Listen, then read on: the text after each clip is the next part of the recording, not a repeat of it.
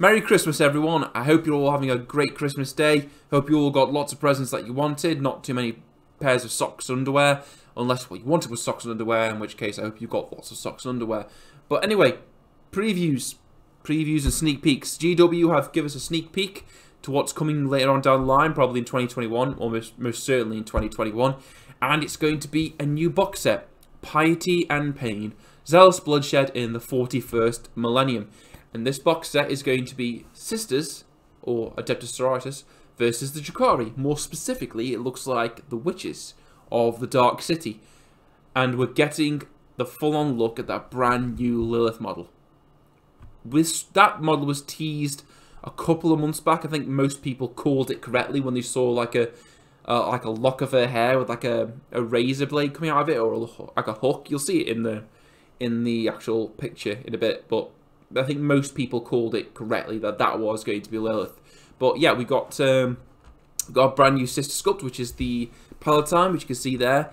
But I think what most people are going to be buying this box set for is, well, Drukhari players anyway, is going to be the Wyches, which I think have got a few new sculpts in there, I'm not sure. But Lilith definitely has a new sculpt, and there she is. And she looks like the champion of the arena in the Dark City. I think that's where her lore is right now. I am caught up with Drukhari lore quite some time, but from what I can remember, she was like, she's so deadly, she could, like, every inch of her is, like, weaponized.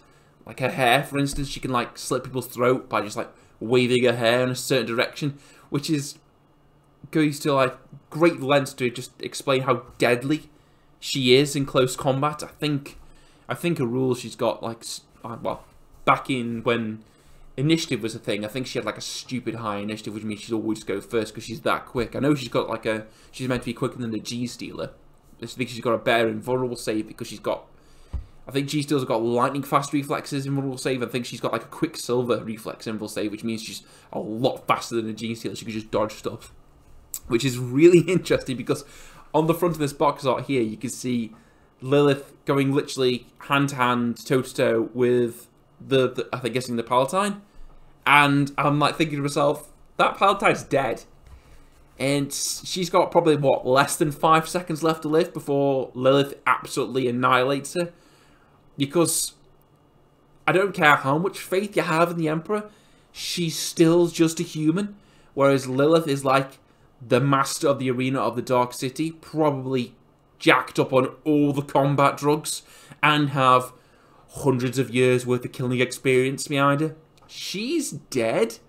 Like, the amount of time she has left in the realm of the living can be counted on probably one hand in seconds. That's how dead she is. But I thought that was pretty funny when I saw that box art. But it looks like a great box. Like I say, I think this one's predominantly aimed at Drukhari players.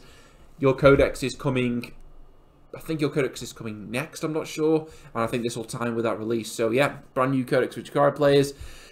And brand new Lilith. And I think what look like brand new Wyches. I'm not sure. You have to, Drukhari players in the chat, you have to let me know if that's right or wrong.